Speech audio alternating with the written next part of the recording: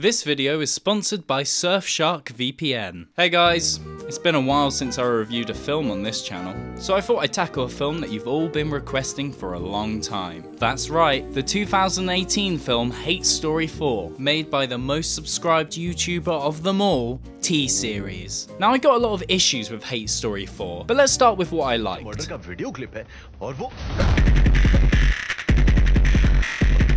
Firstly, the acting is sensational.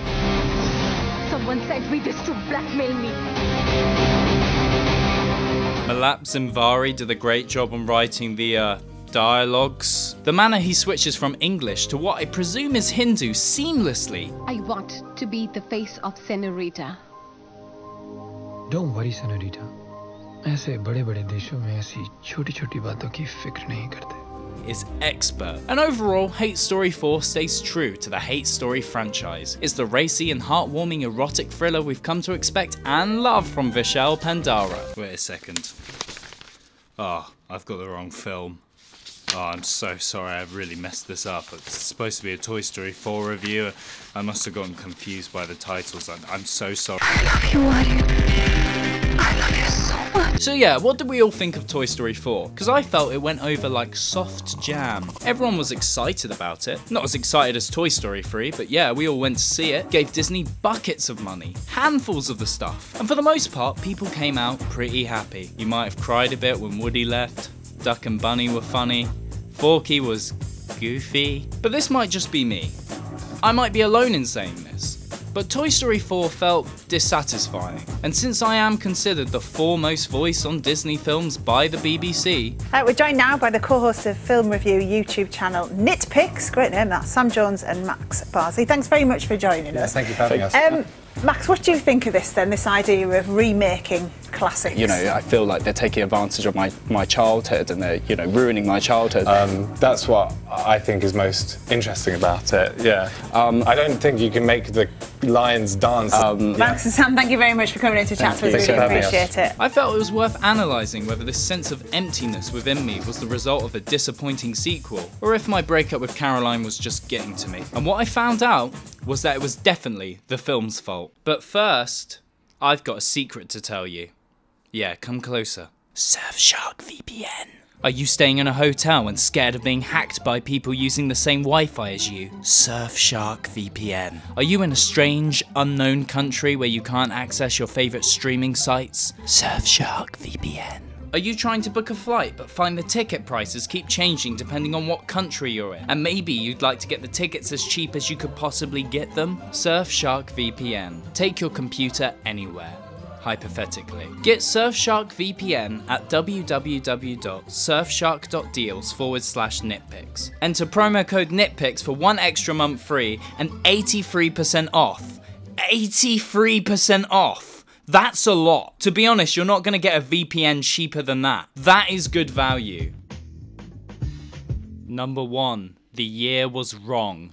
Now I think Toy Story 4 makes a basic mistake from the get-go, and that's the year of its release, 2019. Now this may seem like a petty criticism, and it is, but hear me out. The Toy Story franchise has always maintained its continuity over its sequels. In Toy Story 1, Andy is 8 years old, and the toys are mostly concerned about being replaced by newer toys. Toy Story 2 is set a couple of years later, and now the toys are realizing that Andy's getting older with each passing day, and there will soon be a time when Andy will no longer need toys. We see Andy's younger sister Molly taking her first steps, as Woody and Buzz talk about their bleak future. You still worried?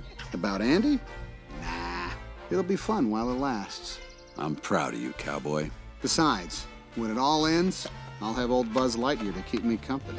Toy Story 3 came out 11 years later. In that time, the original Toy Story stans have grown from adorable little scamps to cynical teenagers. But the writers cleverly used the established continuity to set the film a decade or so after Toy Story 2. Andy is now about to go to college, and many of the toys from the original films have disappeared. The toys that are still around have been discarded in a trunk. We see Andy packing his things for college. He picks up Woody and Buzz and contemplates which toy to bring with him. This is essentially the entire entire conflict of the first film. But the decision is made almost emotionless, without any sentimentality, because Andy doesn't care about toys anymore. It's time to get a job. The toys end up in a new bedroom, with a new child, and some new toys. It essentially brings the trilogy to a full circle. The toys have returned to having a young child play with them, and they have returned to a safe environment where they are once again valued. The time span between these three films made the narrative grander, and it felt like the films were growing up along with you. It was a subtle and unique way to reach out to people as individuals. It's not necessarily a huge thing, but on a base level, with Toy Story 4, that unique storytelling feature has been done away with, because despite the 9-year gap between 3 and 4, the 4th film seems to be set a year later at most, and with that, the film moves a little further away from having that human touch, almost as if it was made by faceless Disney suits who hunger for nothing but money.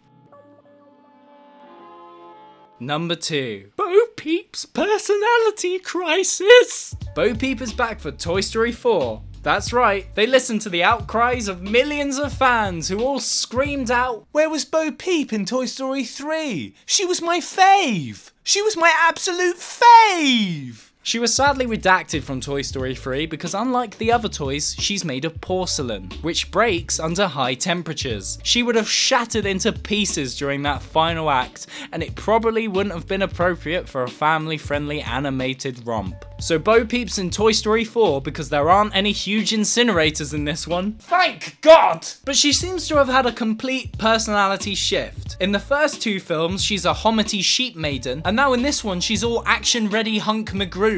So what happened? Where did this complete personality shift come from? Well, I personally think her transformation happened at the end of Toy Story 2. We see all the toys return home from their mission to their women in waiting. All the toys are celebrating, but Bo Peep seems stiff. It's clear that even with Woody's arm around her, something felt off. It was a few weeks later when Buzz told Bo the whole truth about what happened at Al's toy barn. Woody almost left for good. He almost went to Japan to be in a museum. Had he ever thought about Bo?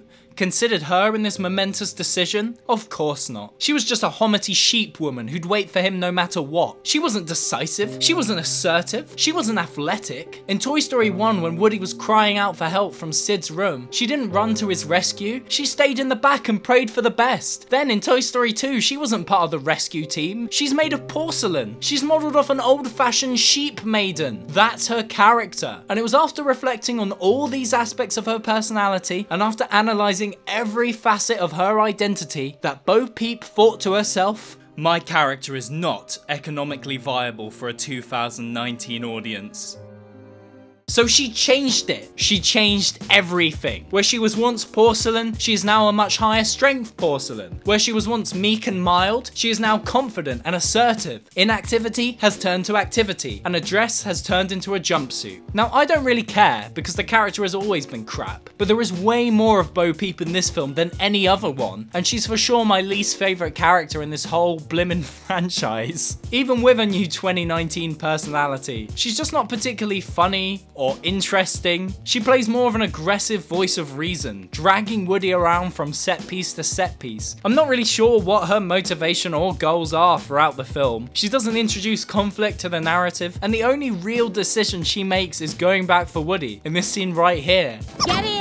We're going back! We just got here! You heard Bo? We're going back! Move your plush! Let's ride! But this scene is essentially pointless, because by the time she does get back to him, he's already had his voice box forcibly transplanted, and there's nothing to save him from. Weak for a Toy Story film, but pretty inoffensive and standard for an animated kids film. So none of this bothers me. But what does irk me about Bo Peep is that Disney flippin' gaslighted me. Bo Peep's character change is strange to me, mostly because the writers pretend that there isn't a character change at all. They tell us that Bo Peep has always been this way, and that we're just remembering it wrong. Toy Story 4 opens with a flashback to sometime between the events of Toy Story 2 and 3. In this scene, Bo Peep and Woody work together to save RC. This scene depicts Bo Peep as a calm, calculating strategist, ordering the other toys in Molly's room around like she's a general or something. Woody and Bo Peep turn to each other and say this: Operation Pool Toy! Wow, They have so much trademark chemistry. They both knew to do Operation Pool Toy at the same time. What I don't get is why they didn't introduce her in this flashback as the original character we know and love, and then have that character change happen sometime off screen. Because it makes sense for her to change into a proactive, decisive, and action-ready character when she's been living this nomadic, thrill-seeking lost toy life for years. Imagine if the film opened with a scared and timid Bo Peep on the verge of tears, being boxed up and taken away from the other toys. Then, when Woody does reunite with her years later, he would have been all freaked out because she's changed so much. She's independent for the first time in her life, and this time she doesn't need Woody's approval. I think that would have added some meat to this soft jam of a film. It would have been relatable because we've all had exes that changed over time, and we've all felt a little worthless when we see how much they've moved on without us. But maybe I'm just thinking about Caroline too much, and I'd rather the film mirrored my own life instead of mirroring whatever the hell this is. But this flashback just goes to show that Bo Peep's personality change isn't something that's been informed by the world of the film at all, but is simply just a lazy way to capitalize on a character that could potentially quell our insatiable craving for nostalgia juice. Number 3. Why is Woody weak? Woody is somehow a more trash character than Bo Peep in this film, to be fair. Whereas before Woody felt like a slightly neurotic but considerate boss, now he feels like a senile old man who's always talking about his dead best friend. Which means you are going to be there for Andy when he Who's Andy?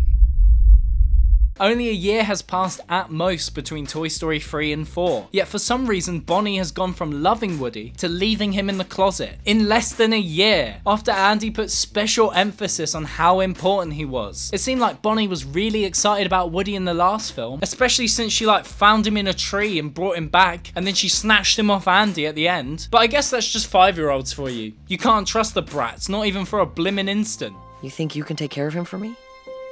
In a while. So yeah, Bonnie doesn't really care or seem to really notice Woody anymore. After all the work and effort he put in to find a new home, he's wound up in the same place he was at the start of the third one. But Woody isn't even fazed by this. Whereas before, something like Bonnie giving Jesse his sheriff badge would have really bothered him. He's just so old and tired now. Dolly has taken charge of Bonnie's room, doing all the announcements and making all the decisions. Do I need to be worried? No, my guys are veterans. They'll hang in there. Good, just keep them calm until we get word. Yes, ma'am. Essentially doing Woody's old job. I always thought Woody did this in the first one because he was Andy's favourite toy. It kind of made sense. But yeah, I don't know if Woody just gave her that job, or if the toys have an election. Yeah, I don't know. While at school, Bonnie puts some googly eyes on a plastic spork and calls it Forky. It's now her favourite toy and she loves it. And it's alive. Anytime Forky is missing, she starts crying and frantically searching for a homemade spork toy. Forky? Where are you? Forky? Where's Forky? Mom, Dad! What's wrong, honey? Are you okay? I can't find Forky! He's missing! Bit weird, but okay. Woody sees it as his obligation, his mission, his duty to prevent Forky from killing himself. Because if she loses him, or if she wakes up and he's not there by her side, she'll explode or somehow not be able to deal with school. This situation is made more tenuous when Bonnie's family decide to go on a road trip, because that's what American families do. Apparently. Woody spends the whole trip trying to stop Forky from running away, while all the other toys just watch, because I guess Woody is the only toy that really cares about this. One night, Woody keeps watch on Forky, but he's struggling to stay awake. This is the first time they've ever shown toys sleeping, because why would they need to? They don't have organs or brains, so why would they go to sleep? In Toy Story 1, while Sid is sleeping, Woody and Buzz are wide awake, and then in Toy Story 3, when Buzz is reset, he spends all night watching the toys without sleep. Anyway, Buzz sees that Woody is struggling and offers to take over his shift to let Woody get some toy sleep. But Woody declines the offer, saying that this is something he needs to do alone. Want me to take the next watch? I'll keep an eye on Forky. No, I need to do this. That little voice inside me would never leave me alone if I gave up. While they're talking, Forky jumps out the window and Woody rushes after him, even though a few minutes ago he was barely able to stay awake. Woody doesn't go back to sleep for the entire rest of the film, so I guess the toys only need sleep when it's convenient for the plot. Anyway, why did Woody decline Buzz's help? Why does he need to look after Forky on his own? Well, it's later revealed that Woody is obsessing over Forky because it's the only thing he has left to do. It's the only thing left that gives him value. Because it's all I have left to do. I don't have anything else. Throughout the whole film, Woody is constantly repeating the same thing over and over, that he needs to get Forky back to Bonnie. There is never a moment when that changes. It's just that single character motivation that's weakly holding the whole film flimsily together. Her other toy is trapped in this antique store. I have to get that toy from Gabby. Bonnie needs him to get through kindergarten. Just leave me, Forky. Bonnie needs him. But that's fine, because this is a film for tiny, tiny babies, and to expect anything more of this film would be unfair.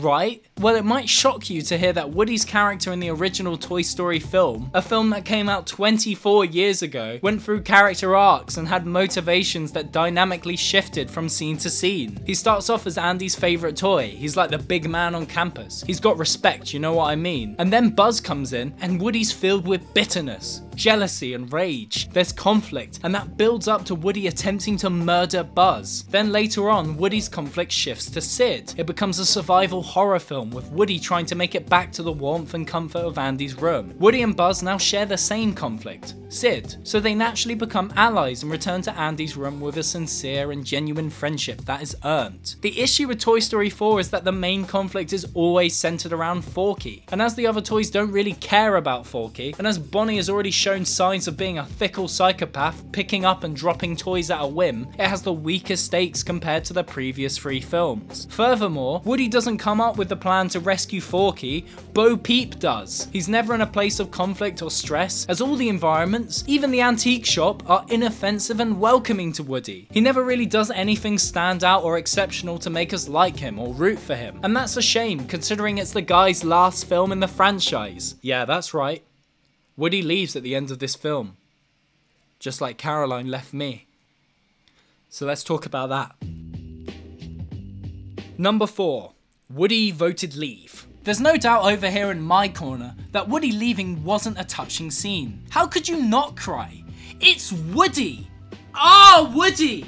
And he's leaving! Forever! But the question I'm asking is, why is Toy Story 4 touching us? Is it because the film has taken us on a journey and this is our well-earned catharsis? Or is it because this is a character that's had 3 films for us to get attached to? My argument is that it's the latter, because within the context of Toy Story 4, Woody's decision to leave Bonnie and be a lost toy doesn't add up to me. I've been crunching the numbers and I don't really get it. I mean, maybe you can help me out here, because in the first 2 Toy Story films, it's constantly asserted that life is only worth living if you're being loved by a kid. Somewhere in that pat of stuffing is a toy who taught me that life's only worth living if you're being loved by a kid. The relationship the toys have with Andy is one of unconditional love, and that's any kind of love. You can interpret it as a romantic love, religious love, or even parental love. The relationship toys have with their kids is a special and intimate one. Being played with is the only way that their kids can directly express that love, which is why these toys are so obsessed with being played with. It's everything to them. Even at Sunnyside Daycare, the kids that play with them form strong bonds with the toys. Lotso says that they stay with the kids until they grow up, and then they get new ones. When the kids get old, new ones come in. When they get old, I just said this. But in Toy Story 4, we're introduced to a whole new way of life for a toy, and that's being a lost toy. Lost toys don't have a special or intimate relationship with a kid. They're kidless and move from place to place. This is how Bo Peep and her friends Giggle McDimples live. Oh, and her sheep, who now have names for some reason. I wonder why. 20 quid? Sold out? Who's buying this rubbish? This way of life contradicts with every single thing Woody has said, done, and believed for the last 20 years. Woody thinks that being played with and loved by a kid is the only thing that matters to a toy, whereas Bo thinks toys should be free and should explore the world. They have complete different ideologies. Surely they can't both be right. You'd think this would produce some debate or argument or conflict between the two. You'd think that Woody would need to be convinced into leaving Bonnie and becoming a lost toy. But you could argue that Woody just sees Bo's lost toy lifestyle and convinces himself that it's right for him. But I'm not even sure what the life of a lost toy really entails. When we're first reunited with Bo, she and some other toys are in this park so that kids can pick them up and play with them. So I think that's what lost toys do. They look for kids and then wait for them to play with them. And that's why Bo's arm is broken off. What if a kid like Sid picks them up and takes them home? How is driving around in a skunkmobile looking for toyless kids a more exciting way of living? Why would Woody want this? He's a very insecure and anxious character character. It seems like these lost toys are in constant danger and stress. Okay, so maybe Woody didn't think it through. Maybe the real reason he leaves Bonnie is so that he can be with Bo Peep, the love of his life. But surprisingly, Bo Peep and Woody originally had better chemistry than what we see in Toy Story 4. Bo used to be quiet, soft and sweet. This worked well with Woody's neurotic anxiety, as she could reassure him and make him feel better about himself. Oh great, that's just great. This will be the first year I miss cowboy camp, all because of my stupid hat. Woody, look under your boot. Don't be silly, my hat is not under my boot. Would you just look? You see, no hat, just the word Andy. Uh-huh. And the boy who wrote that would take you to camp with or without your hat. I'm sorry, Bo. Woody was proactive and he was passionate. He gave Bo Peep something to get excited about. He added some much needed action in her dull and dreary life. I mean, she's clearly aroused by him. What do you say I get someone else to watch the sheep tonight? Hell yeah. In Toy Story 4, all of that has gone. He now likes her because she's like a beefed up version of himself, with all the heroism but without the flaws. And I'm sorry, but that just feels contrived and fake. Even though they never directly show that Woody is dissatisfied with his life in Bonnie's room, I think the real reason that Woody leaves at the end is because Bonnie doesn't play with him anymore and his ego can't handle that. This shark toy in Andy's room was never played with. He was left in the trunk, but you don't see him whining about having no purpose. When Andy grew up and stopped playing with his toys, none of them even considered or thought about leaving because being there for Andy was more important. It doesn't matter how much we're played with. What matters is that we're here for Andy when he needs us. That's what we're made for, right? Woody could have gone to college with Andy, but instead he chose to stay with his friends. I guess all that stuff about sticking together through thick and thin, all those years of friendship and hardship get thrown out the window when your owner doesn't play with you enough. That and meeting a thick-ass, hot-ass porcelain babe is your cue to dip, according to Toy Story. All those arduous experiences and lessons that the characters went through seem to have been forgotten, and the cast has been replaced with dumber, simpler versions of what were quite multifaceted characters. Take Buzz for example. In Toy Story 2, Buzz used his Space Academy training as a tool for detective work and to organise a rescue mission with planning and strategy. Now he's running around on his own with no clear set purpose because he thinks his voice box is his inner consciousness. How could Buzz be aware he's a toy but still misinterpret his voice box to be his inner consciousness? At movie 4! When Woody doesn't come back with Forky, the toys weirdly turn to Buzz for advice on what to do next. Buzz, what do we do? What do we do, Buzz? Buzz, what do we do? What do we do, Buzz? What do we do, Buzz? Buzz. But they've already established that Dolly is the new leader of the toys, and she's right there, doing nothing. So the film's even inconsistent with things that are set up in itself. These things don't bother me that much. I mean, they're only small details, but it's exemplary of my issue with Toy Story 4. It's the imagery without the substance. And I guess that's why to me, Toy Story 4 was just meh. It looks like Toy Story. In fact, it's legit the best looking Toy Story we've had. I mean, it does look beautiful, but under the surface, the film doesn't offer a whole lot. The effectiveness of the film relies entirely on our attachment towards what we've had before. It is still effective, we still have an emotional response, and we are still invested, but this response doesn't match what is achieved when time, effort, and passion is put into saying something new. Either that or this is all just about Caroline. I've sent her 2 emails, just explaining everything I'm feeling and stuff about our relationship. The other one was about Toy Story 4 and she's not answered any of them. Either way, comment down below and let me know in the comments section what you think of Toy Story 4 or what I should do to get over Caroline. And while you're at it, you might as well punch that subscribe button as well and follow us on Twitter. We're almost on 5,000 followers, and when we reach 5,000 followers, I'll do something mental like eat a Kit Kat. And if you already have, if you're a fan of this channel, I'm gonna do a bit now where I talk for 1 minute and I tell you about all the stuff that's to do with this channel. Now if you're not about that, now is your time to dip. The last video we uploaded on this channel was called The Journey of John, which was a NitPix short film, and 10,000 of you all watched that. And some of you guys left comments which were really sweet, and I just wanted to thank everyone who has given it a watch and who did leave a comment. It's really great to feel supported on this channel. You guys videos are sick. Thank you so much. Making films is something that me and Max are really passionate about. If you want to see some of our other films, there's a playlist on our channel. We're very excited to announce that Bangers and Mash, which is just the first 2 minutes of Journey of John, has been selected to show at Shorts Film Festival in North London on the 3rd of November. You probably know by now we do have a podcast as well. It's called Bleeding on the Page.